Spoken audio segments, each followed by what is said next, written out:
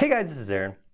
If you are ever working on nested components, that's a component inside a component, or something like a dynamic component, it's a great idea to go into Model Info, Components, and turn on Show Component Axes. What this is going to do is show not only the world axes, but the axes of this level of components. You can see right here, I have little axes right here.